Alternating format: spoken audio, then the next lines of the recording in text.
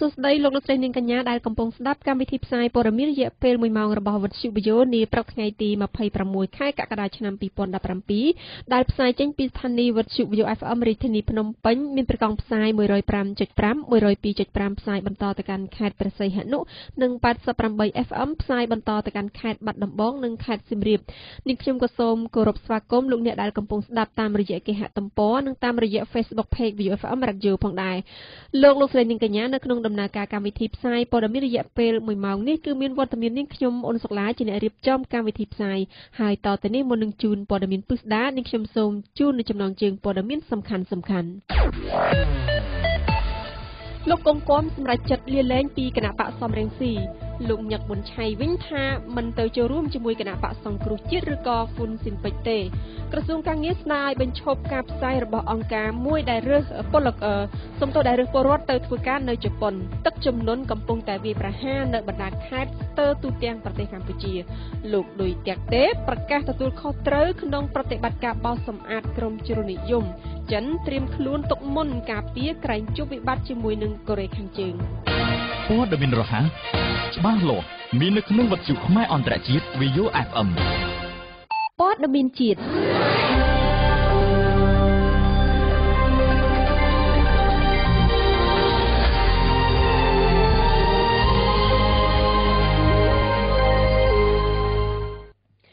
លោកកុងគំអតីតប្រធានគណៈបកសំរងស៊ីបានដាក់លិខិតស្នើទៅគណៈកម្មាធិការចិនត្រៃគណៈបកសំរងស៊ីសូមលាលែងពីគណៈបកជាផ្លូវការខណៈដែលគណៈបកសំរងស៊ីប្រជុំគណៈកម្មាធិការចិនត្រៃដើម្បីផ្លាស់ប្ដូរឈ្មោះថ្មីលោកកុងគំបានអះអាងប្រាប់វិទ្យុ VAYO ថាមូលហេតុដែលលោកលាលែងគឺដោយសារតែឈ្មោះគណៈបកសំរងស៊ីនឹងត្រូវផ្លាស់ប្ដូរឈ្មោះថ្មីហើយគណៈបកនេះនឹងរំលាយខ្លួនចោលនៅពេលខាងមុខផងដែរសូមអញ្ជើញស្ដាប់ប្រសាសន៍លោកកុងគំតើព្រោះថាចង់មិនចង់គណៈបកសមាជិកនៅតែប្រមាណខែទៀតនេះឬក៏រហូតដល់នៃការបោះឆ្នោតពីលើកហ្នឹងបោះឆ្នោតប្រជាជាតិនិងបោះឆ្នោតតំណាងរាស្ត្រនៅឆ្នាំ2018มันមានគណៈបកសមាជិកឈរជាប្រជាជនទៀតទេបាទគឺទាំងអស់គ្នានឹងទៅជាសមាជិករបស់គណៈបកសង្គ្រោះជាតិទាំងអស់គ្នាដូច្នេះខ្ញុំក៏ជាប្រវត្តិសាស្ត្រហ្នឹង22ឆ្នាំហ្នឹងហើយការប្រែប្រួលផ្លាស់ប្ដូរគណៈបកសមាជិកហ្នឹងគឺខ្ញុំចង់យកកំណត់22ឆ្នាំជាមួយលោកប្រធានសមាជិកហើយគណៈបកសមាជិកហ្នឹងជាប្រវត្តិសាស្ត្រគឺថាជាគណៈបកដែលជួសត្រាយប្រជាធិបតេយ្យនៅប្រទេសកម្ពុជាយើងបាទអរគុណគុណសម្បូរដែលបានរៀបចំសម្លេងលោកគង់គំអំបញ្ញមិញយើងងាកមកនិយាយអំពីលោកញឹកប៊ុនឆៃវិញម្ដងអ្នកនាំពាក្យគណៈបកផ្នែករួបរวมជាតិថាលោកញឹកប៊ុនឆៃមិនបានទៅចូលរួមជាមួយនឹងគណៈបកសង្គ្រោះជាតិឬក៏គណៈបកហ្វុនស៊ីនពេជ្រនោះទេនឹងថាបើទោះជាមន្ត្រីមួយចំនួនបានចាក់ចេញពីបកទៅរកទ្រនំចាស់ឬមិនមានទៅរកទ្រនំចាស់ក៏មិនមានអ្វីជាការប៉ះពាល់ដល់ដំណើរការឬក៏ផ្ទៃក្នុងគណៈបកផ្នែករួបរวมជាតិដែរតទៅនេះសូមអញ្ជើញស្ដាប់សេចក្តីរាយការណ៍ពីខាត់សុធីដើម្បីបញ្ចប់មន្ទិលជុំវិញព័ត៌មានមួយចំនួនដែលបំភ្លឺការពិតនិងលាបពណ៌មកលើលោកញឹកប៊ុនឆៃថាបានទៅចូលរួមជាមួយគណៈបកសង្គ្រោះជាតិឬគណៈបកហ្វុនស៊ិនពេជ្រនោះអ្នកនាំពាក្យគណៈបកខ្មែររួបរวมជាតិលោករុនមេត្រាបានចេញមុខបញ្ជាក់ជាថ្មីថាលោកញឹកប៊ុនឆៃមិនបានទៅចូលរួមជាមួយគណៈបកសង្គ្រោះជាតិឬគណៈបកហ្វុនស៊ិនពេជ្រនោះទេលោករុនមេត្រាបញ្ជាក់ថាលោកញឹកប៊ុនឆៃទោះស្ថិតក្នុងស្ថានភាពបែបណាក៏ដោយគឺនៅតែប្រកាន់ជំហរឯករាជ្យអព្យាក្រឹតលោករុនមេត្រាបន្ថែមថាមន្ត្រីជាន់ខ្ពស់12រូបមានឋានៈស្មើរដ្ឋមន្ត្រីរដ្ឋលេខាធិការនិងអនុរដ្ឋលេខាធិការដែលត្រូវរដ្ឋាភិបាលដកចេញពីមុខតំណែងសុទ្ធតែជាអ្នកស្មោះស្ម័គ្រនឹងគណៈបកផ្នែករួបរวมជាតិទាំងអស់ដោយឡែកចំពោះការលេចឮព័ត៌មានមួយទៀតថាលោកញឹកប៊ុនឆៃបានគេចខ្លួនទៅប្រទេសថៃនោះក៏ជាព័ត៌មានមិនពិតដែរលោកបញ្ជាក់ថាពេលនេះលោកញឹកប៊ុនឆៃកំពុងស្ថិតក្នុងគេហដ្ឋានរបស់លោកក្នុងរាជធានីភ្នំពេញមិនបានគេចចេញទៅណាទេស្ថានភាពចុងក្រោយដែលកំពុងតែប៉ះទង្គិចមកលើគណៈបកផ្នែករួបរวมជាតិដ៏ថ្មីថ្មោងមួយនេះត្រូវបានមជ្ឈដ្ឋានមួយចំនួនទស្សន៍ទាយថាគណៈបកនេះអាចនឹងបាត់ឈ្មោះពីសង្វៀននយោបាយទៅវិញដោយសារតែមន្ត្រីជាន់ខ្ពស់របស់ខ្លួនជាច្រើនរូបបានចាក់ចេញទៅរកទ្រនំចាស់គឺគណៈបករាជានិយមហ្វុនស៊ិនពេជ្ររបស់សម្ដេចក្រមព្រះវិញ ប៉ុន្តែលោករុនមេត្រាបញ្ជាក់ថាមិនមានអ្វីជាការប៉ះពាល់ដល់ដំណើរការឬផ្ទៃក្នុងគណៈបកផ្នែករួបរวมជាតិទេលោកថាអ្នកចាក់ចេញទាំងនោះទី1គឺដើម្បីការពារមុខតំណែងតួនាទីក្នុងជួររដ្ឋាភិបាលទី2គឺចាក់ចេញទៅរកមុខតំណែងតួនាទីហើយងាកមកវាយប្រហារគណៈបកផ្នែករួបរวมជាតិដែលខ្លួនធ្លាប់ជ្រោកជាមួយលោកចោទសួរថាបើនិយាយពីគុណធម៌តើពួកគេជាមន្ត្រីបែបណាសូមបញ្ជាក់ថាលោកញឹកមុនឆៃជាមន្ត្រីដ៏មានឥទ្ធិពលលេចធ្លោមួយរូបនៅក្នុងគណៈបកហ៊ុនស៊ិនប៉ិចតែចាប់តាំងពីចុងអាណត្តិទី1មកគណៈបករាជានិយមដែលមានប្រជាប្រិយបំផុតរហូតទទួលបានជ័យជំនះភ្លូកទឹកភ្លូកដីក្នុងការបោះឆ្នោតអាណត្តិទី1ដែលរៀបចំឡើងដោយអង្គការសហប្រជាជាតិប្រចាំនៅកម្ពុជាក៏បានចាប់ផ្ដើមធ្លាក់ប្រជាប្រិយបន្តិចម្ដងជាបន្តបន្ទាប់រហូតនៅសល់0កៅអីនៅពេលនេះការធ្លាក់ប្រជាប្រិយក៏ដោយសារតែគណៈបកនេះបែកបាក់ផ្ទៃក្នុងជាពិសេសរវាងលោកញឹកមុនឆៃនិងសម្ដេចក្រមព្រះនរោត្តមរណរដ្ឋហើយសូម្បីតែលោកសំរងស៊ីអតីតប្រធានគណៈបកប្រឆាំងក៏ចាក់ចេញពីសម្ដេចក្រមព្រះទៅបង្កើតគណៈបកប្រឆាំងមួយដែរគឺគណៈបកជាតិខ្មែរក្រោយមកទៅជាគណៈបកសំរងស៊ីឯរវាងលោកញឹកមុនឆៃនិងសម្ដេចក្រមព្រះឯនេះវិញដើមឡើយលោកញឹកមុនឆៃកំចាយសម្ដេចក្រមព្រះចេញពីហ៊ុនស៊ិនប៉ិចនិងក្រោយមកហ៊ុនស៊ិនប៉ិចក៏យាងសម្ដេចក្រមព្រះមកដឹកនាំហ៊ុនស៊ិនប៉ិចវិញធ្វើឲ្យលោកញឹកមុនឆៃខ្ទាតចេញពីហ៊ុនស៊ិនប៉ិចវិញម្ដងតែលោកញឹកមុនឆៃបាននាំមន្ត្រីជាក្បាលម៉ាស៊ីនរបស់ហ៊ុនស៊ិនប៉ិចមកបង្កើតគណៈបកថ្មីមួយទៀតគឺគណៈបកខ្មែររួបរวมជាតិនេះឯងតែដល់ឥឡូវដើម្បីមកតំណែងមន្ត្រីសំខាន់ទាំងនោះក៏រត់ទៅរកត្រនំចាស់វិញនៅថ្ងៃទី25ខែកក្កដាឆ្នាំ2017ក្រមប្រឹក្សាធម្មនុញ្ញបានប្រកាសទទួលស្គាល់វិសោធនកម្មច្បាប់ស្តីពីគណៈបកនយោបាយក្នុងកិច្ចប្រជុំពេញអង្គនៃក្រមប្រឹក្សាធម្មនុញ្ញជាសេចក្តីសម្រេចស្ថាពរបិទផ្លូវតវ៉ាវិសោធនកម្មច្បាប់គណៈបកនយោបាយថ្មីនេះត្រូវបានស្នើកែប្រែនិងសម្រេចលើ5មាត្រាគង់ឧត្តមលំអិតបន្ថែមក្រមប្រឹក្សាធម្មនុញ្ញប្រកាសទទួលស្គាល់វិសោធនកម្មច្បាប់ស្តីពីគណៈបកនយោបាយថាស្របតាមរដ្ឋធម្មនុញ្ញសេចក្តីសម្រេចនេះធ្វើនៅថ្ងៃទី25ខែកក្កដាឆ្នាំ2017ក្នុងកិច្ចប្រជុំពេញអង្គនៃក្រមប្រឹក្សាធម្មនុញ្ញជាសេចក្តីសម្រេចស្ថាពរបិទផ្លូវតវ៉ាហើយមានអានុភាពអនុវត្តទៅលើអំណាចទាំងអស់ដែលមានចែងក្នុងរដ្ឋធម្មនុញ្ញសូមជម្រាបជូនថាវិសោធនកម្មច្បាប់ស្តីពីគណៈបកនយោបាយថ្មីនេះត្រូវបានកែប្រែចំនួន5មាត្រាក្នុងនោះមានមាត្រា6ថ្មី2មាត្រា11ថ្មីមាត្រា44ថ្មី2មាត្រា45ថ្មីស្ទួននិងមាត្រា48ថ្មីស្ទួនមាត្រា6ថ្មីត្រូវបានធ្វើវិសោធនកម្មទៅជាមាត្រា6ថ្មី2ដោយមានបន្ថែម3ចំណុចគឺចំណុចទី6ទី7និងទី8ចំណុចទី6ប្រើប្រាស់សារជាសម្លេងរូបភាពឯកសារជាលិលាអក្សរឬសកម្មភាពរបស់ទណ្ឌិតជាប់ទោសពីបទឧក្រិដ្ឋឬពីបទមជ្ឈិមដើម្បីជាផលប្រយោជន៍នយោបាយសម្រាប់គណៈបកនយោបាយរបស់ខ្លួនចំណុចទី7យល់ព្រមដោយចំហឬដោយតណ្ហិយភាពឬខុបខិតជាមួយទណ្ឌិតជាប់ទោសពីបទឧក្រិដ្ឋឬពីបទមជ្ឈិមឲ្យធ្វើសកម្មភាពណាមួយដើម្បីជាផលប្រយោជន៍នយោបាយសម្រាប់គណៈបកនយោបាយរបស់ខ្លួនចំណុចទី8គាំទ្រឬរៀបចំផែនការឬខុបខិតជាមួយរាល់បុគ្គលដែលធ្វើសកម្មភាពក្នុងគោលបំណងប្រឆាំងនឹងផលប្រយោជន៍របស់ប្រជាជាតិកម្ពុជាដោយមានចែងពីចំណុចទី1ដល់ចំណុចទី5មាត្រា11ត្រូវបានធ្វើវិសោធនកម្មទៅជាមាត្រា11ថ្មីដែលចែងអំពីគ្រប់គណៈបកនយោបាយត្រូវមានឈ្មោះនិងសញ្ញាសម្គាល់តាមការកំណត់ដូចជា1ឈ្មោះជាអក្សរពេញជាអក្សរកាត់និងសញ្ញាសម្គាល់របស់គណៈបកនយោបាយត្រូវតែខុសគ្នាពីឈ្មោះជាអក្សរពេញឬអក្សរកាត់និងសញ្ញាសម្គាល់របស់គណៈបកនយោបាយនានា2ឈ្មោះរបស់គណៈបកនយោបាយមិនត្រូវធ្វើឡើងដោយគ្រាន់តែកែសម្រួលបន្តិចបន្តួចនៅលើឈ្មោះគណៈបកនយោបាយនានាឬយកឈ្មោះរូបវន្តបុគ្គលមកដាក់ឡើយ3សញ្ញាសម្គាល់របស់គណៈបកនយោបាយមិនត្រូវចម្លងឬយកតាមសញ្ញាជាតិរូបតំណាងឲ្យសាសនាប្រាសាទអង្គរវត្តឬព្រះឆាយាល័ក្ខណ៍ឬរូបសំណាករបស់ព្រះមហាក្សត្រខ្មែរគ្រប់អង្គឬរូបភាពរបស់រូបវន្តបុគ្គលឡើយមាត្រា44ថ្មីត្រូវបានធ្វើវិសោធនកម្មទៅជាមាត្រា44ថ្មី2ដែលចែងអំពីដោយមិនគិតដល់ទោសព្រហ្មទណ្ឌផ្សេងទៀតគណៈបកនយោបាយដែលបានប្រព្រឹត្តល្មើសនឹងមាត្រា6ថ្មី2នៃច្បាប់នេះនិងមាត្រា7នៃច្បាប់ស្តីពីគណៈបកនយោបាយតុលាការអាចសម្រេចដូចជា ផ្អាកសកម្មភាពគណៈបកនយោបាយនោះមិនលើសពី5ឆ្នាំនិងរំលាយគណៈបកនយោបាយនោះមាត្រា45ថ្មីស្ទួនចែងពីគណៈបកនយោបាយដែលត្រូវបានសម្រេចផ្អាកសកម្មភាពមិនត្រូវបានអនុញ្ញាតឲ្យចូលរួមប្រកួតប្រជែងក្នុងការបោះឆ្នោតឡើយត្រូវលុបឈ្មោះចេញពីបញ្ជីគណៈបកនយោបាយឈរឈ្មោះបោះឆ្នោតក្នុងករណីដែលគណៈបកនយោបាយនោះត្រូវបានសម្រេចផ្អាកសកម្មភាពឬត្រូវបានសម្រេចរំលាយស្របច្បាប់នេះមាត្រា48ស្ទួនចែងអំពីចំពោះគណៈបកនយោបាយណាដែលមានឈ្មោះឬសញ្ញាសម្គាល់របស់គណៈបកនយោបាយជាឈ្មោះឬរូបភាពរបស់រូបវន្តបុគ្គលត្រូវធ្វើការផ្លាស់ប្ដូរឈ្មោះឬសញ្ញាសម្គាល់ឲ្យស្របតាមបទបញ្ញត្តិនៃច្បាប់នេះក្នុងរយៈពេល90ថ្ងៃយ៉ាងយូរគិតចាប់ពីថ្ងៃដែលច្បាប់នេះចូលជាធរមានសូមរំលឹកថា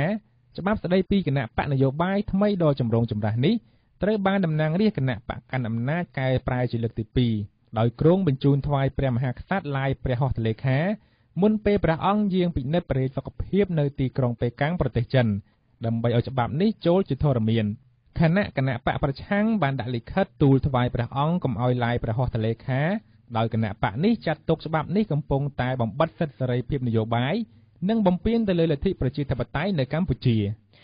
លោកអ្នកស្ដាប់យើងងាកមកតាមដានអំពីបញ្ហាសង្គមវិញម្ដងក្រោយពីពិនិត្យឃើញថាអង្គការសម្ព័ន្ធការងារកម្ពុជាអាស៊ាន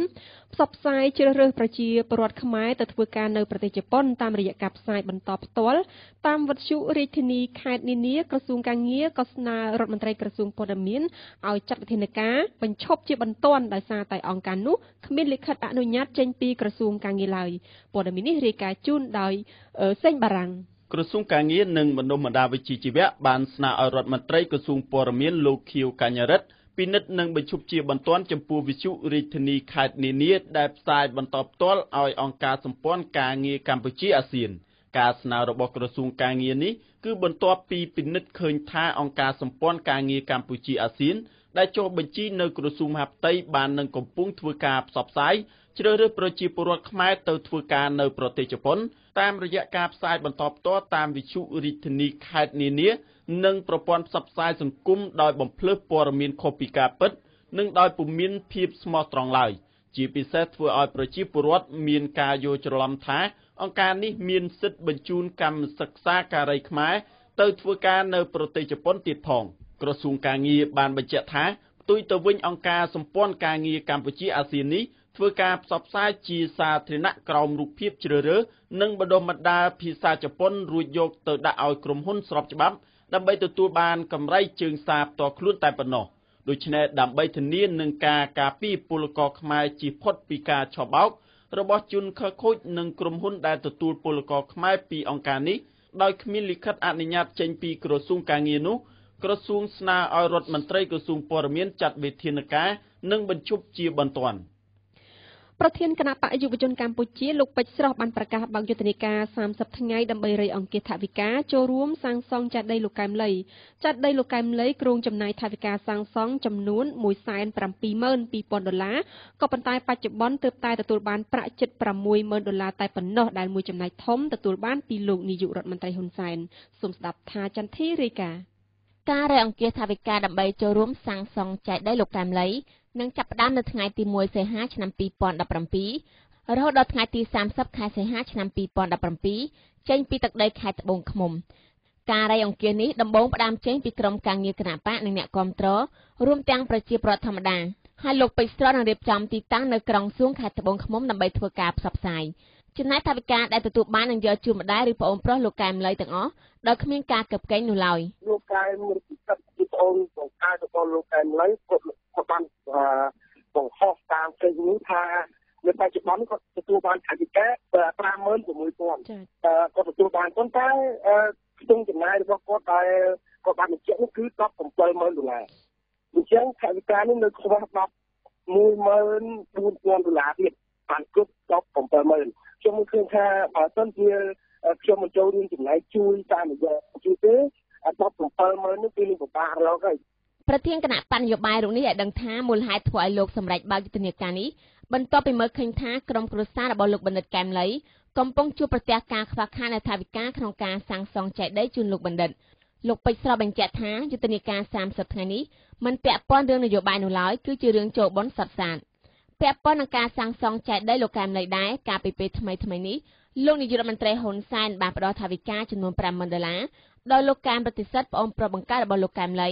ដើម្បីចូលរួមក្នុងការកសាងចែកដីជូនលោកបណ្ឌិតព្រោះតែរយៈពេល1ឆ្នាំហើយដែលចែកដីមិនទាន់លេចចេញជារូបរាងនៅឡើយតាមគម្រោងចែកដីលោកកែមលីនឹងត្រូវសាងសង់ឡើងពីថ្មម៉ាភ្នំមិនធ្វើពីស៊ីម៉ងត៍ឬឥដ្ឋធម្មតានោះទេហើយមានទំហំទទឹងប្រហែល5ម៉ែត្រពីទឹកបណ្ដោយជាង9ម៉ែត្រនិងកម្ពស់ប្រហែលជា16ម៉ែត្រថែមទាំងមានសួនច្បារនិងបណ្ណាល័យដែលតម្កល់ទុកនៅស្នាដៃផ្សេងៗរបស់លោកបណ្ឌិតផងដែរចែកដីនេះនឹងត្រូវចំណាយថវិការហូតដល់ទៅចំនួន$172,000នាយកដ្ឋានប្រយុទ្ធប្រឆាំងនឹងជំងឺឆ្លងនៃក្រសួងសុខាភិបាលកម្ពុជាបានព្រមានពីការឆ្លងនៃជំងឺផ្ដាសាយបាក់សីប្រភេទថ្មីនៅក្នុងរដូវវស្សានិងបុណ្យទាននាពេលខាងមុខនេះការព្រមាននេះគឺបន្ទាប់ពីក្រសួងសុខាភិបាលបានពិនិត្យឃើញថាវីរុសផ្ដាសាយបាក់សីប្រភេទ H7N9 កំពុងតែរាតត្បាតរប៉េះរប៉ោះនៅឯប្រទេសចិននិងប្រទេសវៀតណាមហើយជំវិញប្រធានបទនេះលោកអ្នកនឹងបានស្ដាប់លម្អិតដែលយើងនឹងមានកិច្ចសម្ភាសរវាងសាវវិសាលនិងលោកលីសវណ្ណអ្នកនាំពាក្យនឹងជាប្រធាននាយកដ្ឋានប្រយុទ្ធនឹងជំងឺឆ្លងនៃក្រសួងសុខាភិបាលនៅក្នុងនីតិហេតុការណ៍សំខាន់មិនថាកាលៈទេសៈណាវិទ្យុ VAYO FM នៅតែផ្ដល់ព័ត៌មានជូនលោកអ្នក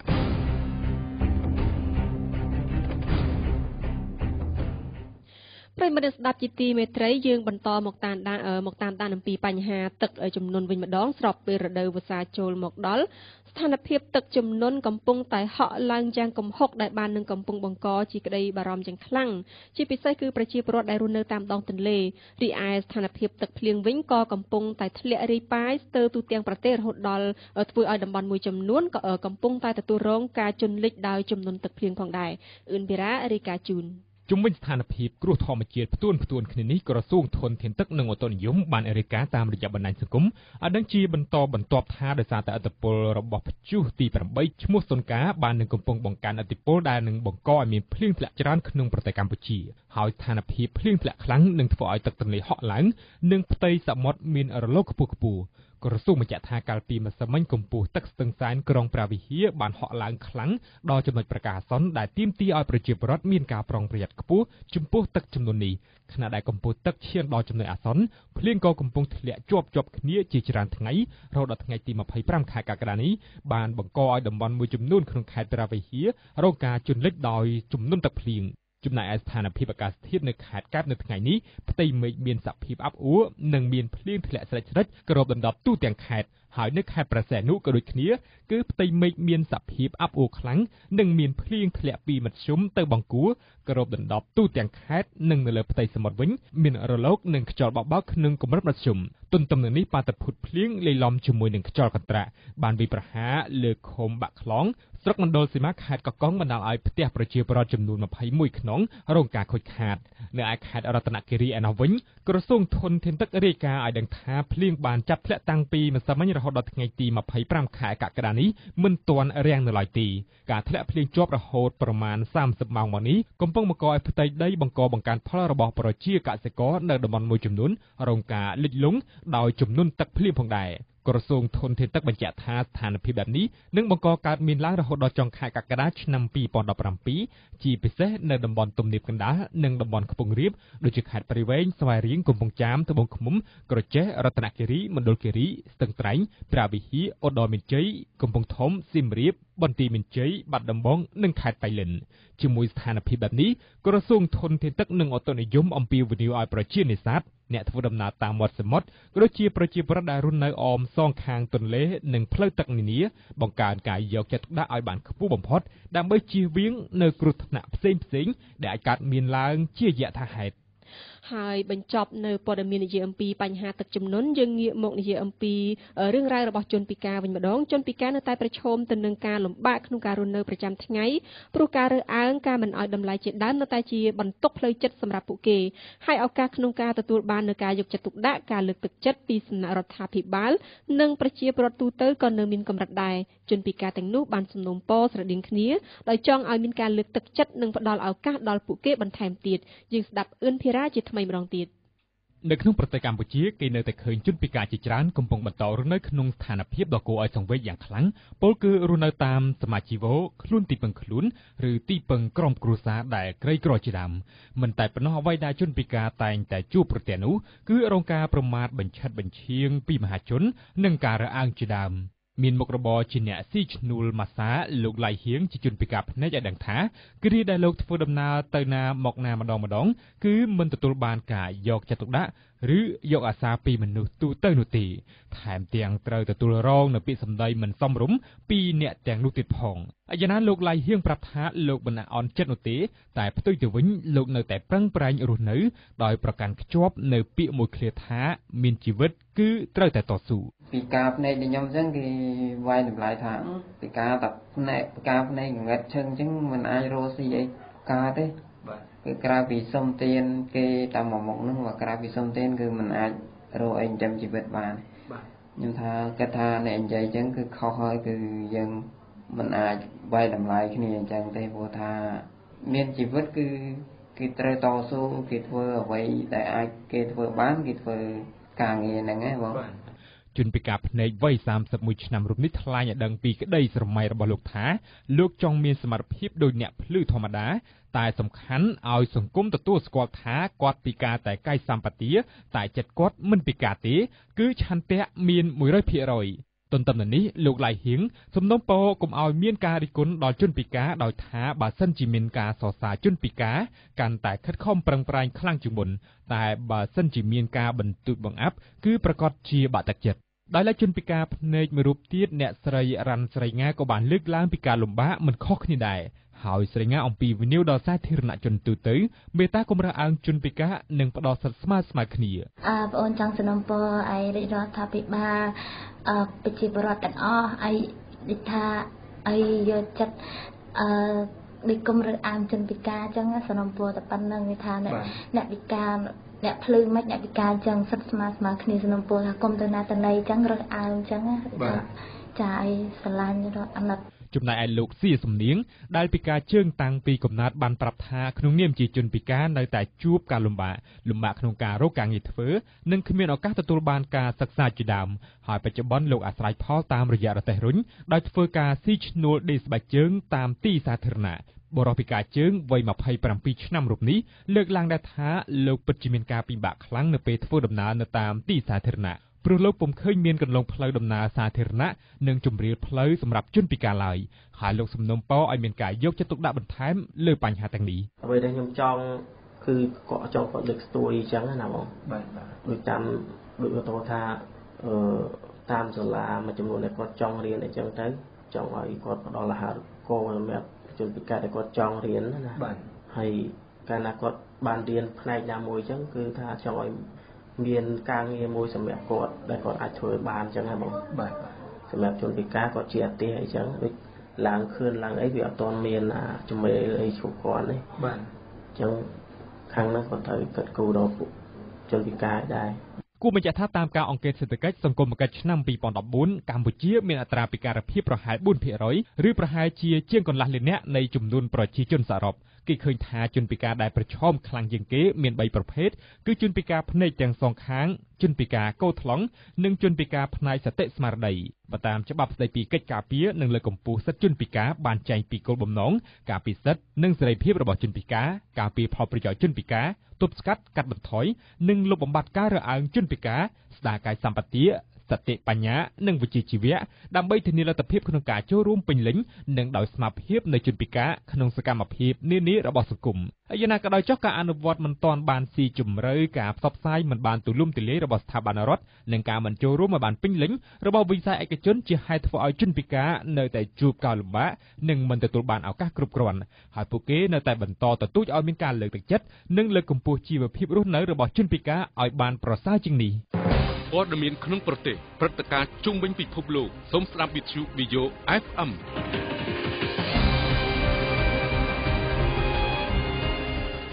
ព័ត៌មានអន្តរជាតិ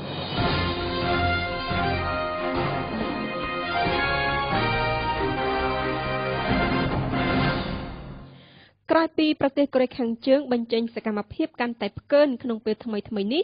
ប្រទេសចិនក៏កំពុងតែរៀបចំខ្លួនទុកមុនក្រែងមានវិបត្តិកើតឡើងជាមួយនឹងកូរ៉េខាងជើងត្បិតថាប្រទេសចិននិងកូរ៉េខាងជើងជាសម្ព័ន្ធមិត្តជិតស្និទ្ធក៏ប៉ុន្តែបច្ចុប្បន្នក៏ពុំសូវល្អកល្អឿនពេកទេព្រោះមានបញ្ហាខ្វែងគំនិតគ្នាកើតឡើងយើងស្ដាប់ច័ន្ទរក្សារាយការណ៍ប្រទេសចិនបាននឹងកំពុងរៀបចំខ្លួនទុកជាមុនដើម្បីការពារក្រែងលោមានការប៉ះទង្គិចឈានដល់វិបត្តិធ្ងន់ធ្ងរជាមួយកូរ៉េខាងជើងការត្រៀមជើងព្រួលគឺកូរ៉េខាងជើងបានបង្កើនការការពារនៅតំបន់ព្រំដែនរវាងប្រទេសទាំងពីរព្រមទាំងបានបង្កើតនៅកងវរៈសេនាតូចថ្មីមួយនៅព្រំដែនផងដែរតាមរយៈរបាយការណ៍បង្ហោះលើគេហទំព័រយោធាចិនបានដឹងថាចិនបានរៀបចំកងកម្លាំងយោធាឡើងវិញនៅតំបន់ភាគឦសានប្រទេសចិនកំពុងស្ថិតនៅចំចំណុចកណ្ដាលនៃការរៀបចំនិងការធ្វើទំនើបវប្បកម្មយោធាកាលពីថ្ងៃច័ន្ទអ្នកនាំពាក្យក្រសួងការពារជាតិចិនបានប្រាប់សារព័ត៌មានថាលោកមិនអាចឆ្លើយសំណួរទាក់ទងទៅនឹងអ្វីដែលយោធាចិននឹងត្រូវធ្វើនៅពេលប៉ះទង្គិចលើឧបទ្វីបកូរ៉េនោះទេ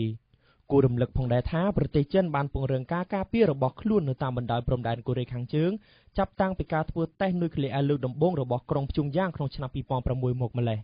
មិនត្រឹមតែប៉ុណ្ណោះចិនក៏បានធ្វើរបងតាមបណ្ដោយព្រំដែននៃតំបន់ខ្លះហើយបង្កើនការល្បាតផងដែរប្រទេសចិនមានការព្រួយបារម្ភជាយូរមកហើយទៅលើបញ្ហាព្រំដែនរបស់ខ្លួនព្រមទាំងបានព្រួយបារម្ភពីលទ្ធភាពដែលអាចកើតមានសង្គ្រាមនិងភាពចលាចលមិនត្រឹមតែរឹតបន្តឹងសុវត្ថិភាពនិងសន្តិសុខនៅព្រំដែនជាមួយកូរ៉េខាងជើងចិនបានបង្កើតការការពារព្រំដែននៅតាមតំបន់ដែលមានបញ្ហាផ្សេងៗទៀតដូចជាព្រំដែនជាមួយមីយ៉ាន់ម៉ានិងតំបន់អាស៊ីកណ្ដាលផងដែរប្រធានាធិបតីចិត្តខ្លាំងលោកឌុយតេតេដែលមិនបារម្ភពីសុវត្ថិភាពហ៊ានធ្វើដំណើរទៅកាន់ទីក្រុងម៉ារ៉ាវីជាទីតាំងកំពុងដែលមានការប្រយុទ្ធគ្នាបានចេញមកប្រកាសថានឹងបោសសម្អាតក្រុមជ្រុលនិយមឲ្យអស់លោកប្រកាសថានឹងទទួលខុសត្រូវក្នុងប្រតិបត្តិការនេះពេញភេងលំអិតជូនប្រធានាធិបតីហ្វីលីពីនលោករ៉ូទ្រីហ្គោឌូតេតេបានបដិញ្ញាជាថ្មីថាលោកនឹងបោសសម្អាតក្រុមសកម្មប្រយុទ្ធគាំទ្រក្រុមរដ្ឋឥស្លាមនៅភាគខាងត្បូងប្រទេសឲ្យអស់ការលើកឡើងបែបនេះចន្លោះពេលតំបន់ភាគខាងត្បូងប្រទេសហ្វីលីពីនគឺនៅក្នុងទីក្រុងម៉ារ៉ាវីការផ្ទុះអាវុធនៅបន្តកើតឡើងរវាងកងទ័ពជាមួយក្រុមអូទៀមថ្លែងនៅក្នុងវិមានរដ្ឋសភាកាលពីថ្ងៃទី24កក្កដាប្រធានាធិបតីចិត្តខ្លាំងរូបនេះបានបញ្ជាក់ថាលោកបានត្រៀមខ្លួនរួចជាស្រេចផ្ដល់ការគាំទ្រដល់កងទ័ពនិងប៉ូលីសហើយលោកនឹងទទួលខុសត្រូវទាំងស្រុងក្នុងប្រតិបត្តិការនេះលោកដូចតែកាលពីសប្តាហ៍មុនបានធ្វើដំណើរទៅជំរុំទ័ពក្នុងទីក្រុងម៉ារ៉ាវីគ្មានបារម្ភពីសុវត្ថិភាពផ្ទាល់ខ្លួនដើម្បីត្រួតពិនិត្យស្ថានភាពដោយផ្ទាល់ម្យ៉ាងក៏ដើម្បីបង្ហាញការគាំទ្រការលើកទឹកចិត្តនិងសាមគ្គីភាពជាមួយកងទ័ពការប្រយុទ្ធនៅក្នុងក្រុងម៉ារ៉ាវីលើកោះមិនដាណាវភាគខាងត្បូងប្រទេសហ្វីលីពីនបានចាប់ផ្ដើមកាលពីថ្ងៃទី23ខែឧសភាឆ្នាំ2017ភ្លាមលោកដូចតែបានប្រកាសប្រើច្បាប់អាញាសិកនៅទីនោះក្នុងគោលបំណងគ្រប់គ្រងស្ថានភាពសភាក៏ទើបយល់ព្រមលើសំណើដែលសុំប្រើច្បាប់អាញាសិករហូតដល់ថ្ងៃទី31ខែធ្នូឆ្នាំ2017តាមការបញ្ជាក់ពីអាជ្ញាធរមានមនុស្សជាង600នាក់បានស្លាប់បាត់បង់ជីវិតដោយសារតែការផ្ទុះអាវុធនៅក្នុងនោះមានជនស៊ីវិល45នាក់ក្រៅពីនេះជាកងទ័ពនិងក្រុមសកម្មប្រយុទ្ធ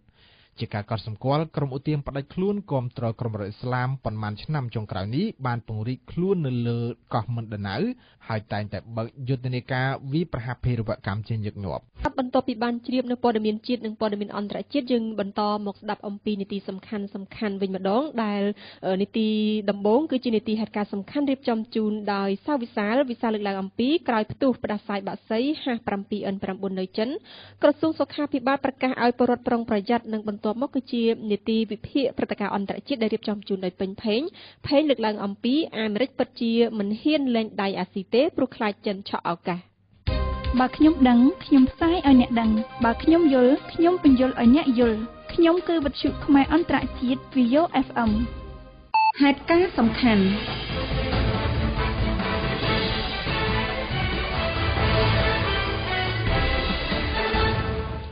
នាយកដ្ឋានប្រយុទ្ធនឹងជំងឺឆ្លងនៃក្រសួងសុខាភិបាលកម្ពុជាបានព្រមានពីការឆ្លងនៃជំងឺផ្ដាសាយបាក់សីប្រភេទថ្មីនៅរដូវវស្សានិងបុណ្យទាននាពេលខាងមុខនេះការព្រមាននេះគឺបន្ទាប់ពីក្រសួងសុខាភិបាលបានពិនិត្យឃើញថាវីរុសផ្ដាសាយបាក់សីប្រភេទថ្មីគឺ H7N9 កំពុងតែរាតត្បាតរប៉េះរប៉ោះនៅឯប្រទេសចិននិងប្រទេសវៀតណាមហើយតទៅនេះសូមអញ្ជើញលោកអ្នកនាងស្ដាប់កិច្ចសម្ភាសន៍រវាងសាវិសាលនិងលោកលីសវណ្ណដែលជាអ្នកនាំពាក្យនិងជាប្រធាននាយកដ្ឋានប្រយុទ្ធនឹងជំងឺឆ្លងនៃក្រសួងសុខាភិបាលនៅក្នុងនីតិហេតុការណ៍សំខាន់បាទសូមជម្រាបសួរលោកលីសវណ្ណបាទ បាទសូមបញ្ជាក់លោកអ្នកនាងផងដែរថាលោកលីសវណ្ណគឺជាមន្ត្រីណែនាំពាក្យនិងជាប្រធាននាយកដ្ឋានប្រយុទ្ធនឹងជំងឺឆ្លងនៃក្រសួងសុខាភិបាលបាទឃើញថាថ្មីនេះក្រសួងសុខាភិបាលបានអំពាវនាវទៅដល់ប្រជាពលរដ្ឋនៅតាមមូលដ្ឋានទាំងអស់ហ្នឹងឲ្យពួកគាត់មានការប្រុងប្រយ័ត្នទាក់ទងជាមួយនឹងជំងឺផ្ដាសាយបាក់សីនៅក្នុងរដូវវស្សាក៏ដូចជារដូវបុណ្យទាននៅពេលខាងមុខបាទជាសំណួរចង់សួរថាតើហេតុអ្វីបានជាក្រសួងមានការអំពាវនាវបែបនេះបាទដោយនេះជាការងារជាប្រចាំគឺថានាយកដ្ឋានប្រយុទ្ធជំងឺឆ្លងជារៀងរាល់ឆ្នាំគឺតែងតែធ្វើការកោតរំលឹកដល់ប្រជាពលរដ្ឋក៏ដូចជាការអ្នកដែលលក់ទឹកជូនមន់ចិញ្ចឹមមន់ឬមួយក៏ធ្វើសកម្មភាពហ្នឹងមានការប្រុងប្រយ័ត្នព្រោះរហូតពេលនេះគឺយើងអត់ទាន់អាចបំបត្តិនៅពេលរោគផ្ដាសាយទឹកបាក់សីមកឡើយទេជាពិសេសនៅផ្ទុកវាមានផ្ទុកនៅលើទឹកបាក់សីបាទអញ្ចឹងគ្រប់ឲ្យគាត់មានការប្រុងប្រយ័ត្នបាទបើសិនជាឃើញមន់ទាឈឺងាប់ខុសធម្មតាកុំយកមករៀបចំបរិភោគបាទត្រូវតែកប់ចោលហើយពេលយើងធ្វើសត្វធាឬរៀបចំសាច់អាហារហ្នឹងគឺត្រូវតែប្រុងប្រយ័ត្នដើម្បីកុំឲ្យចម្លងមកយើងមួយវិញទៀតតើសម្រាប់បញ្ហានៃជំងឺផ្ដាសាយបាក់សីនៅក្នុងប្រទេសកម្ពុជារបស់យើងនាពេលបច្ចុប្បន្ននេះមានលក្ខណៈបែបណាដែរខណៈដែលឃើញថានៅប្រទេសមួយចំនួនផ្សេងទៀតនៅក្នុងតំបន់អាស៊ីហ្នឹងគឺមានកើតនៅជំងឺផ្ដាសាយបាក់សីប្រភេទថ្មីជាក់ស្ដែងដូចជានៅប្រទេសចិនក៏ដូចជាប្រទេសវៀតណាមជាដើមអញ្ចឹងហើយចង់ដឹងអំពីប្រទេសកម្ពុជាយើងតើបច្ចុប្បន្ននេះយ៉ាងណាដែរបាទតាក់ទងជាមួយនឹងបញ្ហានេះបាទរហូតពេលនេះយើងអត់មានចាប់តាំងពីឆ្នាំ2014នេះយើងអត់មានឃើញករណីហ្នឹងកើតនៅមនុស្សទេបាទប៉ុន្តែយើងរកឃើញទៅជាដើមឆ្នាំទៅយើងឃើញមាននៅលើសត្វបាក់សីប៉ុន្តែអត់បានឆ្លងមកមនុស្សទេដោយសារការយល់ដឹងរបស់ប្រជាពលរដ្ឋហ្នឹងក៏រាយការណ៍លឿនបាទក៏ទូរស័ព្ទមកលេខ115របស់ក្រសួងសុខាភិបាលហ្នឹងហើយយើងបានផ្លាស់ប្ដូរព័ត៌មានជាមួយនឹងខាងពេទ្យសត្វហ្នឹងហើយយើងបានរួមគ្នាទប់ស្កាត់រួមគ្នាបានប្រតិបត្តិអត់មានឆ្លងមកមនុស្សទេហើយសត្វក៏អត់មានឆ្លងដែរតែទោះបីយ៉ាងណាយើងត្រូវតែការរំលឹកជាប់ចំណុចចឹងដើម្បីយើងต้องប្រយ័ត្នណាខ្លាចឆ្លងមកមនុស្សបាទហើយនឹងណាម្យ៉ាងទៀតដោយសារបច្ចុប្បន្ននេះនៅប្រទេសចិនហ្នឹងគឺមានប្រភេទមួយទៀតនៃប្រាសាទអសេហ្នឹងវាកំពុងតែបន្តមានការរីករាលដាលជាប្រភេទប៉ុស្តិ៍ដូច្នេះយើងខ្លាចក្រែងអនុប្រភេទហ្នឹងវាអាចឆ្លងមកប្រទេសយើងបាទហើយដែលឡែកនៅប្រទេសនៅខាងជើងនៃប្រទេសឡាវវៀតណាមក៏គាត់រកឃើញនៅប្រភេទប្រាសាទអសេផ្សេងទៀតចឹងមានថាវាមានអនុប្រភេទច្រើនដូច្នេះយើងទោះបីអនុប្រភេទណាក៏ដោយបើសិនយើងចាត់ជាការរួមគឺថាដូចខ្ញុំនិយាយមកអញ្ចឹងបើសិនឃើញមន់ទាឈឺងាប់ខ្ញុំយកមកបរិភោគហើយរាយការណ៍ទៅពេទ្យសត្វគឺមន្ត្រីសុខាភិបាលចិត្តបំផុតហ្នឹងដើម្បីទប់ស្កាត់ទៅបាទហើយបើសិនជាគាត់សង្ស័យជំងឺផ្ដាសាយបាក់សីគាត់នៅរាយការណ៍ទៅគាត់ទៅព្យាបាលជាបន្តនៅមណ្ឌលសុខភាពឬមន្ទីរពេទ្យហ្នឹងដើម្បីធ្វើការព្យាបាលហើយដើម្បីការចម្លងអ្នកដទៃព្រោះយើងមានអសត់ព្យាបាលណាអត់អីទេបាទដល់ឡែកក្រៅពីការអំពាវនាវឲ្យប្រជាពលរដ្ឋនៅតាមមូលដ្ឋានគាត់មានការប្រុងប្រយ័ត្នតាក់ទងជាមួយនឹងជំងឺផ្ដាសាយបាក់សីនេះថាតើក្រសួងមានបានដាក់ចេញនៅវិធានការណាផ្សេងទៀតទេដូចជាការត្រួតពិនិត្យនៅតាមច្រកទ្វារព្រំដែនក៏ដូចជានៅតាមពលានយន្តហោះអីផ្សេងនោះបាទយើងមានមន្ត្រីយើងដាក់ជាប្រចាំបាទជាពិសេសគឺច្រកធំបាទដូចជាអាកាសយានដ្ឋានជាតិភ្នំពេញសៀមរាបហ្នឹងហើយយើងមានមន្ត្រីឈរជើងហើយយើងមានដាក់នៅប្រដាប់ស្ទង់កម្ដៅហ្នឹងហៅថាតែមក scanner ហ្នឹងបាទនៅតាមច្រកធំហ្នឹងហើយចំពោះដីគោកហ្នឹងក៏យើងក៏មានមន្ត្រីរបស់យើងឈរជើងដែរប៉ុន្តែយើងប្រើច្រកខ្លះយើងប្រើម៉ាស៊ីន scanner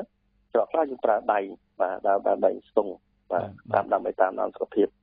ប៉ុន្តែនេះជាការខិតខំរបស់ក្រសួងប៉ុន្តែអ្វីដែលសំខាន់គឺការចូលរួមរបស់ប្រជាពលរដ្ឋបាទគាត់ឃើញអីហ្នឹងគាត់ខុសធម្មតាសូមរាយការណ៍ជាបន្ទាន់ហើយលើយើងមានទូរស័ព្ទទាន់ហៅការមួយទៀតដែលបងប្អូនអាចទូរស័ព្ទចូលហើយមិនគិតថ្លៃទេគឺលេខ115គឺជាទូរស័ព្ទយើងបានដាក់ប្រើប្រាស់នឹងជាប្រព័ន្ធស្វ័យប្រវត្តិបាទជាសំណួរចុងក្រោយគឺចង់ឲ្យលោកជួយបញ្ជាក់ជាថ្មីម្ដងទៀតតាក់ទងជាមួយនឹងរោគសញ្ញាក៏ដូចជាអាការៈនៃជំងឺផ្ដាសាយបាក់សីថាតើវាមានលក្ខណៈបែបណាខ្លះបាទរោគសញ្ញាទោះបីជាវាស្ថិតនៅក្នុងអនុក្រមប្រភេទណាក៏ដោយ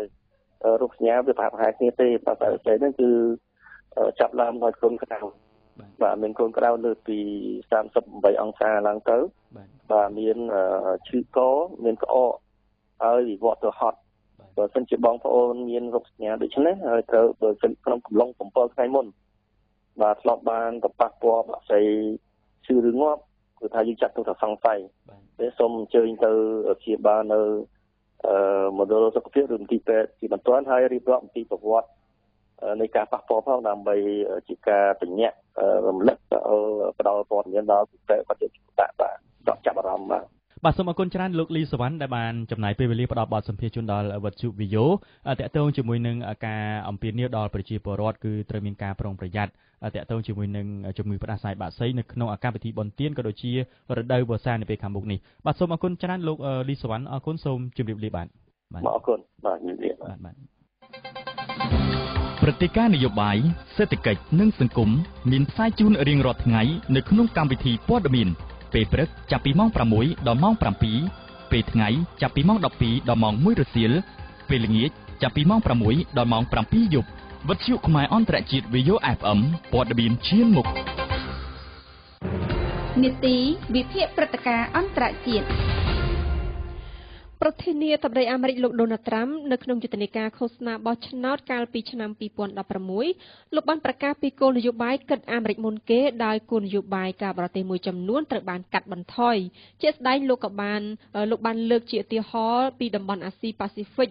ជាដើមហើយក្រោយជាប់ឆ្នោតចូលកាន់តំណែងលោកពិតជាបានប្រើគោលនយោបាយគិតពីអាមេរិកមុនគេមែនក៏ប៉ុន្តែលោកនៅតែមិនបោះបង់ចោលតំបន់អាស៊ីដដែលអាមេរិកនៅតែបន្តទំនាក់ទំនងជាមួយនឹងសម្ព័ន្ធមិត្តនៅអាស៊ីមានដូចជាកូរ៉េខាងត្បូងជប៉ុននិងហ្វីលីពីនជាដើមតើតំបន់អាស៊ីមានសារៈសំខាន់យ៉ាងណាទើបអាមេរិកមិនអាចរំលងបានឬមួយក៏ខ្លាចចិនវាទីយកតំបន់នេះតែឯងដើម្បីជ្រាបច្បាស់ព័ត៌មានបន្ថែមសូមអញ្ជើញលោកអ្នកនាងស្ដាប់កិច្ចសម្ភាសន៍រវាងពេញផេងនិងលោកសូចន្ទថានៅក្នុងនីតិវិភាគព្រឹត្តិការណ៍អន្តរជាតិសូមជម្រាបសួរលោកសូចន្ទថាបាទបាទជាសូមបាទសូមបញ្ជាក់ទៅដល់ប្រិយមិត្តអ្នកស្ដាប់ថាលោកសូចន្ទថាគឺជាសាស្ត្រាចារ្យផ្នែកវិទ្យាសាស្ត្រនយោបាយហើយលោកក៏ជាអ្នកតាមដានស្ថានភាពអន្តរជាតិមួយរូបផងដែរបាទសម្រាប់កិច្ចពិភាក្សាថ្ងៃនេះខ្ញុំចង់ជជែកពិភាក្សាពាក់ព័ន្ធទៅនឹងស្ថានភាពក៏ដូចជាទំនាក់ទំនងគោលនយោបាយការបរទេសរវាងសហរដ្ឋអាមេរិកជាមួយនឹងតំបន់អាស៊ីក៏ដូចជាតំបន់អាស៊ីប៉ាស៊ីហ្វិកហើយយើងឃើញថាក្នុងយុទ្ធនាការឃោសនាបោះឆ្នោតកាលពីឆ្នាំទៅមិញគឺឆ្នាំ2016គឺលោកដូណាល់ត្រាំបាទដែលបច្ចុប្បន្នលោកជាប្រធានាធិបតីហើយនោះលោកបានបញ្ជាក់ថានឹងកាត់បន្ថយបាទរាល់ទំនាក់ទំនងមួយចំនួនដោយផ្ដោតទៅលើបញ្ហានៅអាមេរិកជាធំហើយបញ្ហានៅតំបន់អាស៊ីក៏ដូចជាអាស៊ីបូព៌ាបាទក៏ដូចជាអាស៊ីអាគ្នេយ៍គឺលោកនឹងកាត់បន្ថយច្រើនជាងមុនក៏ប៉ុន្តែយើងឃើញថាក្រោយពីលោកចូលកាន់តំណែងគឺអាមេរិកនៅតែមានទំនាក់ទំនងជាមួយតំបន់អាស៊ីក៏ដូចជាអាស៊ីអាគ្នេយ៍ដដែលអញ្ចឹងខ្ញុំចង់សាកសួរថាតើមានមូលហេតុធំអ្វីដែលអាមេរិកមិនអាចបោះដៃចោលតំបន់អាស៊ីក៏ដូចជាអាស៊ីអាគ្នេយ៍នោះបាទនៅសតវត្សទី21នេះអ្នកគូភូមិសាស្ត្រនយោបាយពិសេសអ្នកជាសាស្ត្រនយោបាយនៅសហរដ្ឋអាមេរិកដែលគូពីភូមិសាស្ត្រនយោបាយគេមើលឃើញថាអាស៊ីគឺជាភូមិសាស្ត្រនយោបាយដែលមានសារៈសំខាន់ដែលគេអាចហៅថាជាសក្ការៈនៃអាស៊ីនៅសតវត្សទី21ដោយសារតែនៅអាស៊ីនេះសម្បូរធនធានធម្មជាតិផងហើយជាទីតាំងយុទ្ធសាស្ត្រនយោបាយផងហើយនឹងជាទីតាំងយុទ្ធសាស្ត្រសេដ្ឋកិច្ចផងដែលយើងហៅថាជាភូមិសាស្ត្រសេដ្ឋកិច្ចនោះអញ្ចឹងហើយសហរដ្ឋអាមេរិកមិនអាចកាត់ផ្ដាច់ខ្លួនពីអាស៊ីអាគ្នេយ៍អាស៊ីបូព៌ាឬក៏ក្នុងអាស៊ីទាំងមូលនេះបានទេដោយសារតែទីមួយគឺជាយុទ្ធសាស្ត្រនៃការហុំព័ទ្ធចិនឃើញថាក្នុងកំឡុងពេលដែលសហរដ្ឋអាមេរិកមានការកើនឡើងនៅ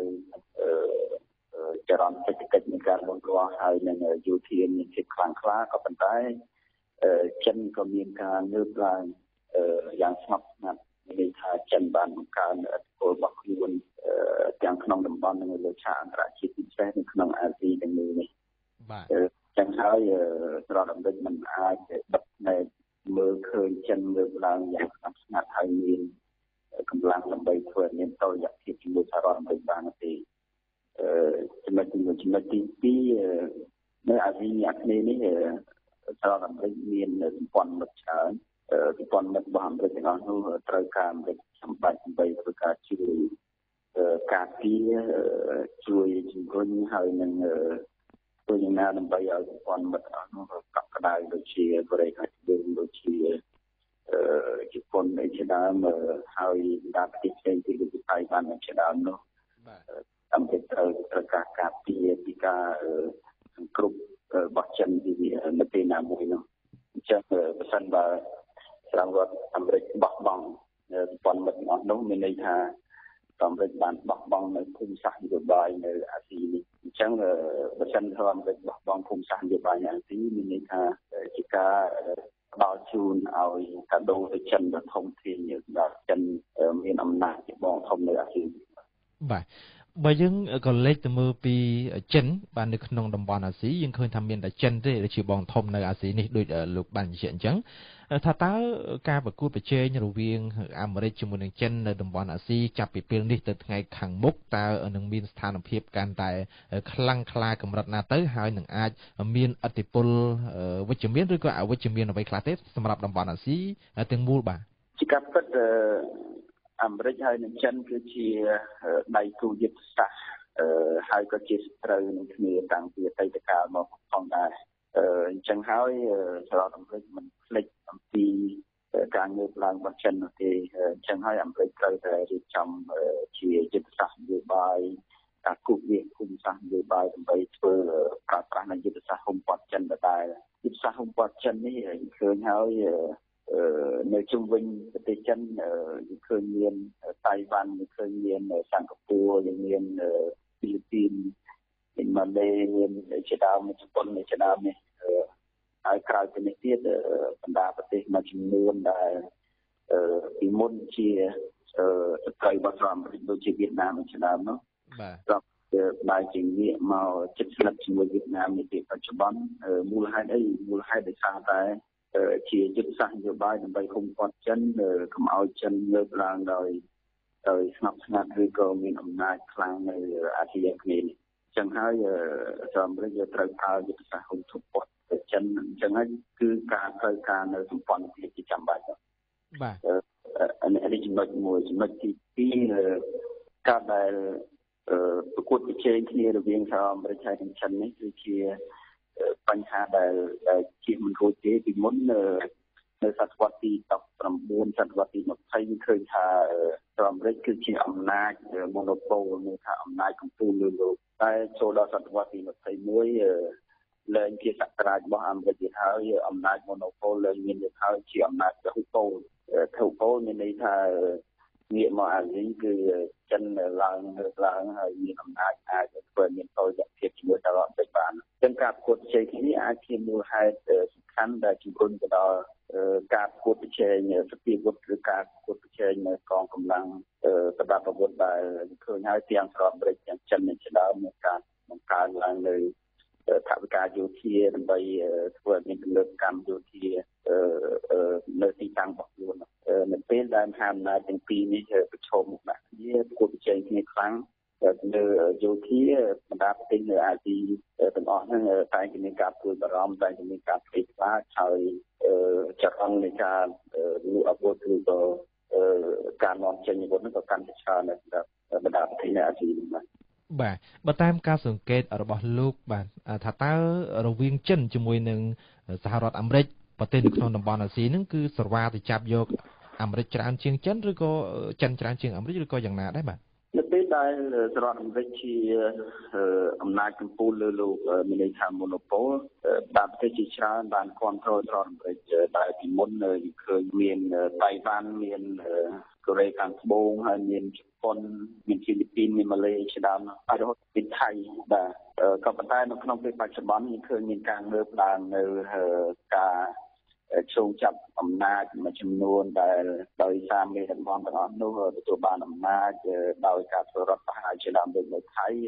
មេដឹកនាំនៅថៃជាដើមបានហាក់ដូចជាងាកទៅរកចិនទៅវិញតែនៅពេលដែលស្និទ្ធជាមួយសហរដ្ឋអាមេរិកតែលើកឡើង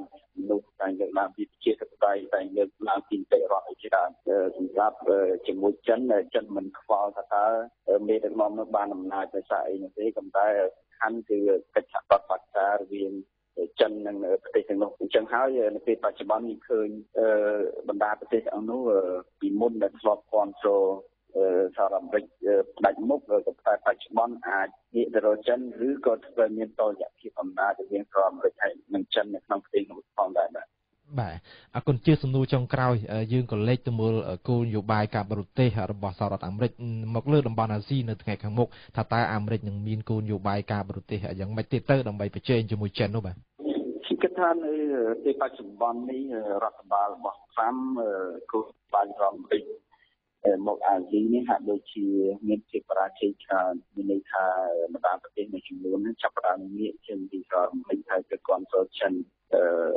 អាចវិសាតែសហរដ្ឋអាមេរិកជាពិសេសត្រាំបានប្រើប្រាស់គោលនយោបាយមួយគឺគិតសហរដ្ឋអាមេរិកជាមុនហើយធ្វើឲ្យសម្ព័ន្ធមិត្តនឹងមិនសូវសប្បាយចិត្តដល់សោះដូចជាករណីដែលរដ្ឋអាមេរិកដាក់ខែលការពារមីស៊ីលនៅកូរ៉េខាងត្បូងហើយមានការគិតប្រាក់ពីកូរ៉េខាងត្បូងជាដើមនេះជាទី1ទី2ការដកខ្លួនចេញរបស់សហរដ្ឋអាមេរិកពីដៃគូពាណិជ្ជកម្មដែលហៅថា TPP នោះបាទអន្តរពាណិជ្ជកម្មរបស់ប្រទេសអញ្ចឹងនៅពេលដែលសហរដ្ឋអាមេរិកដកខ្លួនចេញពីសមាគមឬក៏ដកខ្លួនចេញពីក្រមជំនួប TPP នោះយើងឃើញជប៉ុនដើរតួតែម្នាក់ឯងនៅថារ៉េតនេះអញ្ចឹងបើមើលទៅនេះហាក់ដូចជាភាពបរាជ័យរបស់នយោបាយការបរទេសរបស់ថ្រាំផងដែរពីមុខនេះខ្ញុំគិតថាអ្វីដែលសហរដ្ឋអាមេរិកទៅធ្វើនេះគឺការបង្កើននៅគោលនយោបាយការបរទេសគឺធ្វើឲ្យអាមេរិកមានឥទ្ធិពលខ្លាំងនៅអាស៊ីនេះឬក៏អាចធ្វើឲ្យមានតុល្យភាពអំណាចរវាងចិនផងដែរនៅអាស៊ីទៅធ្វើឲ្យមានតុល្យភាពអំណាចដែលធ្វើឲ្យបណ្ដាប្រទេសផ្សេងៗអាចមានក្តីសង្ឃឹមឬក៏មានជំហររឹងមាំបាទអរគុណច្រើនលោកសូចន្ទថាសម្រាប់ការផ្ដល់បទសម្ភាសន៍នៅក្នុងនេតិវិភាគព្រឹត្តិការណ៍អន្តរជាតិរបស់វិទ្យុ VAYO នៅថ្ងៃនេះអរគុណជំរាបលាអរគុណបាទលោកអ្នកអាចជ្រាបពីព័ត៌មានគ្រប់ព្រឹត្តិការណ៍បទសម្ភាសន៍បទវិភាគនិងនេតិសំខាន់ៗជាច្រើនទៀតតាមរយៈវិទ្យុ VAYO FM 105.5 MHz ផ្សាយចេញពីរាជធានីភ្នំពេញ 102.5 MHz ខេត្តព្រះសីហនុ 88 MHz ខេត្តបាត់ដំបងនិងខេត្តសៀមរាបនិងតាមរយៈគេហទំព័រ www.vayofm.com កម្មវិធីផ្សាយព័ត៌មានរយៈពេល1ម៉ោងរបស់វិទ្យុ VAYO បានឈានចូលដល់ទីបញ្ចប់នាងខ្ញុំសូមអរគុណចំពោះភក្ដីភាពលោកអ្នកដែលបានបើកស្ដាប់កម្មវិធីផ្សាយព័ត៌មានវិទ្យុ VAYO តាំងពីនាទីចាប់ផ្ដើមរហូតដល់នាទីបញ្ចប់កម្មវិធីព័ត៌មានដដែលនឹងវិលមកជួបប្រិយមិត្តស្ដាប់ជាថ្មីម្ដងទៀតនៅវេលាចាប់ពីម៉ោង 12 ថ្ងៃត្រង់ដល់ម៉ោង 1 រសៀលថ្ងៃទី26 កក្កដានេះខណៈនេះវត្តមាននាងខ្ញុំអូនសុកឡាដែលជាអ្នករៀបចំកម្មវិធីផ្សាយរួមទាំងសហការីនៅក្នុងកម្មវិធីព័ត៌មានទាំងអស់សូមអរគុណនិងសូមជម្រាបលា